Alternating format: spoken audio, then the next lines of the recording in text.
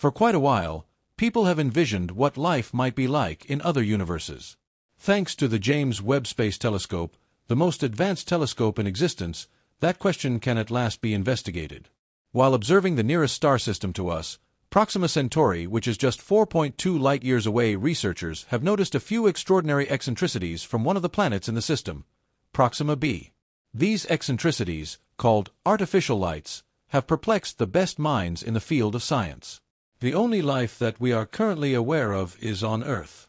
Since the beginning of human civilization, people have wondered whether there is life elsewhere in the universe. To answer such an interstellar question, American cosmologists Jill Tarter and Thomas Pearson launched the Search for Extraterrestrial Intelligence (SETI Project) in 1984. The primary goal was to gather spaceborne radio transmissions. Radio waves can travel farther and are, therefore, more likely to be detected by the 42 radio telescopes that make up the extraordinary Allen Telescope Array in the California lower region mountains. However, for over 30 years, no notable extraterrestrial signals had been found. Following that, the James Webb Space Telescope's successful launch assisted the effort to examine a range of invisible planets orbiting distant stars. As the largest telescope ever launched, drifting about 1 million miles from Earth and equipped with highly sensitive detectors, it has the potential to uncover massive revelations. A few decades ago, there were no known planets outside our solar system. However, since then, more than 4,000 exoplanets have been discovered orbiting different stars. As outlined by NASA, the universe could contain trillions of exoplanets. The earliest indications of something happening far beyond our solar system might be seen in extraterrestrial vegetation. The Galileo spacecraft, on its way to Jupiter, turned its instruments back toward Earth and saw a clear sign of the presence of plants, recognizing the vegetation red edge, VRE, a biosignature, a blend of red and infrared light reflected by plants.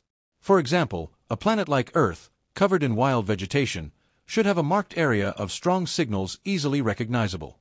The JWST will measure the VRE of faraway Earth-like planets in the habitable zone around stars, which could provide critical indications of something occurring in the exoplanet's atmosphere. When light crosses a planet-star boundary, the JWST may be able to detect it as it enters the planet's atmosphere. The missing frequencies would then be visible through spectroscopy, as particles and molecules in the air absorb specific frequencies, creating a characteristic fingerprint that the JWST can recognize. This method could be used to determine the composition of the atmosphere and whether life is possible. Life could exist on Earth-sized planets with atmospheres like our own, characterized by a mix of oxygen, nitrogen, and carbon dioxide. By searching for elements that aren't typically present, one might even detect intelligent life. For instance, chlorofluorocarbons, CFCs, used in refrigeration and cleaning products would almost certainly be detectable by extraterrestrials studying Earth's atmosphere from a distant location. If the JWST finds CFCs in planetary atmospheres, it could indicate the presence of life. However, life on exoplanets likely won't resemble life on Earth in any capacity. In some cases, even typical living organisms, like extremophiles, species that can survive in conditions where other living things would die, may appear alien. This group of life forms, mostly microorganisms, can survive extreme conditions, such as temperatures up to 250 degrees Fahrenheit or strong acid with pH levels below 3. Since planets are more likely to support life if they don't have extreme temperatures or acidic conditions, it may be wise to start with those first. Prime candidates could have temperatures that allow liquid water to exist on their surfaces and orbit a stable star. Our Sun is a yellow G-type star. These stars are rarer and usually have shorter lifespans. However, in our galaxy, the chances of finding planets orbiting red dwarf stars, which are more common, cooler, and dimmer than our Sun, are higher. This long lifespan allows for the development of life and evolution to produce complex organisms. About 40 light-years from Earth, the TRAPPIST-1 planetary system will be the subject of the JWST's first mission. It orbits a quiet red dwarf star with 7 Earth-sized rocky planets. 3 of these rocky planets, situated in the so-called habitable zone, could have liquid water on their surfaces. Despite its smaller and colder mass compared to our Sun, the TRAPPIST-1 star emits light like Earth's, which is sufficient for the close orbit of its planets. The most likely opportunity to observe city lights outside our nearby planetary system is Proxima Centauri, a red dwarf star that is 4.25 light-years from the Sun. Proxima is generally fainter than the Sun, so a planet would need to be much closer to it than Earth is to the Sun to support life based on liquid water. In August 2016, astronomers discovered a planet with 1.3 Earth masses in this habitable zone, a Goldilocks-like zone where the light intensity is perfect for liquid water. Proxima B orbits Proxima Centauri, but the fact that Proxima B is tidally locked makes it a potentially airless, dead planet. Since it orbits its red dwarf star just 4.66 million miles away, this close orbit exposes it to strong solar winds that can strip away its atmosphere. However, Proxima B receives enough light for temperatures and liquid water like those on Earth. Due to its proximity to the star, Proxima B is believed to be tidally locked, meaning it always shows the same side to the star, much like the Moon does in relation to Earth. Proxima Centauri is about 18% the mass of the Sun and emits much less light than one might expect for a planet so close to the star, about 5% of the Sun's power. This would seem like a desolate wasteland, but liquid water could exist on Proxima B if the planet has an atmosphere to retain heat.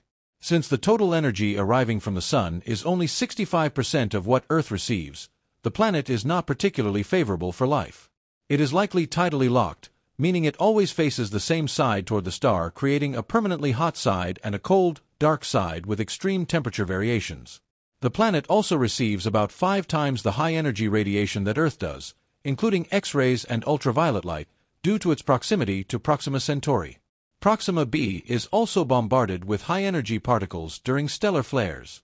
Unless it has a protective magnetic field like Earth's, conditions may not be suitable for life. Despite these harsh conditions, Proxima B may still be a more habitable world. Unfortunately, models suggest that the atmospheres of tidally locked planets may be prone to rapid erosion due to the freezing out of volatile gases on the night side. Earth's atmosphere can be replenished by volcanic activity, and for planets with strong magnetic fields, their atmospheres are less likely to escape. Since we know nothing about Proxima B's volcanic activity or magnetic field strength, we cannot even speculate whether the planet has an atmosphere. However, since an atmosphere suggests the possibility of life, we are eager to learn if Proxima B has one. It could have solar panels on the day side to generate power to light and heat the night side, which would otherwise be too cold and dark for habitation. The discovery of Proxima B has sparked a race to determine if it crosses its star's face as seen from Earth.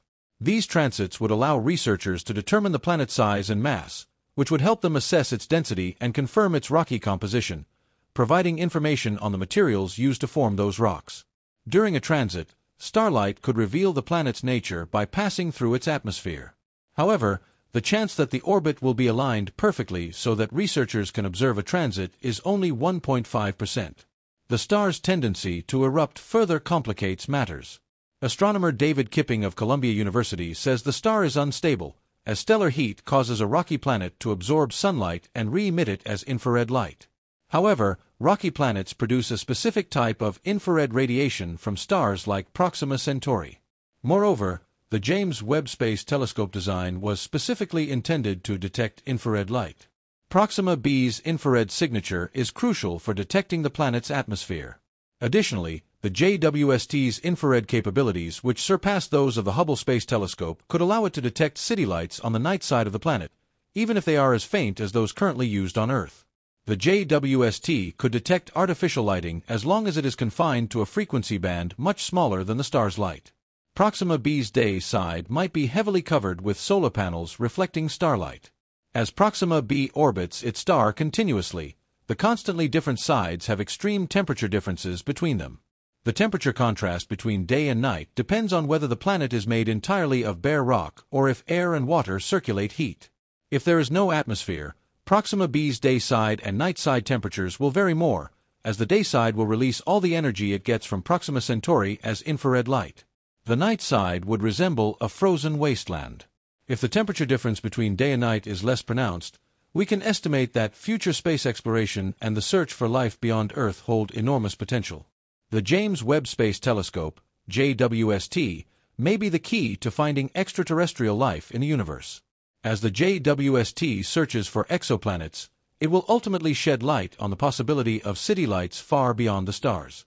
As we continue to explore the cosmos, it's crucial to consider the limitations of our current technology. While the JWST is an incredible advancement, it is still only the beginning of our journey into deep space exploration. There are many challenges ahead in the search for extraterrestrial life. Atmospheric conditions, stellar activity, and the vast distances involved mean that we may not always get clear or definitive signals from distant planets.